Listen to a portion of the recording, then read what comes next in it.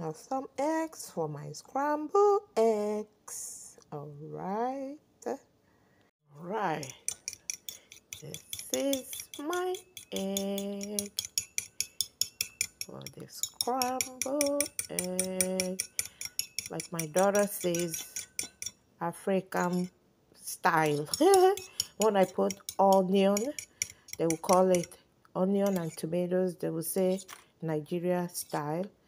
But when I don't put nothing on it, they call it American style. So I'm gonna make Nigerian style scrambled eggs, okay? Yeah. So this is the eggshells. All right. Okay. I have my pepper in here. Yeah. That black thing is my black Cameroon pepper. Ew. Good, good, good. Then I have my tomatoes. This is tomatoes and onion, salt. I have my oil in the fire. Okay. Yeah. So watch me make my Nigerian scrambled egg, like the kids call it. All right. Okay. So this is the tomatoes and the onion. Okay.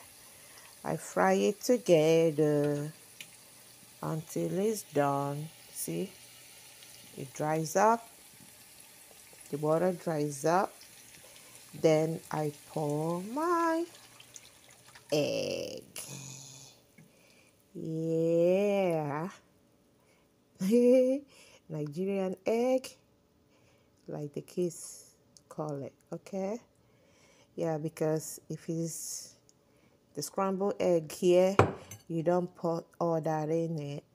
You just make it like that. All right. So that's the difference. When they see tomatoes and onions, they call it Nigerian egg, and they like it. Tastes good. All right. Okay. Stay tuned. I'm gonna leave it, then stir the whole thing. You're gonna see. You're gonna see. You're gonna see how it's gonna look at the end. Okay. Yeah. So stay put. I'll be right back. So breakfast is ready. Come and eat with us. So this is the fried egg. Okay, fried egg with tomatoes, onion, and salt and pepper. All right. Yeah, that's it. Then this is how I dish it out. This is how we eat it. Okay. That's the fried egg on the side. That's 2 pieces of bacon, and that is croissant. Okay. Then you can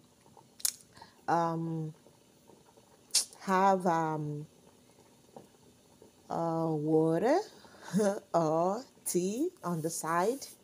Just make digestion go easily.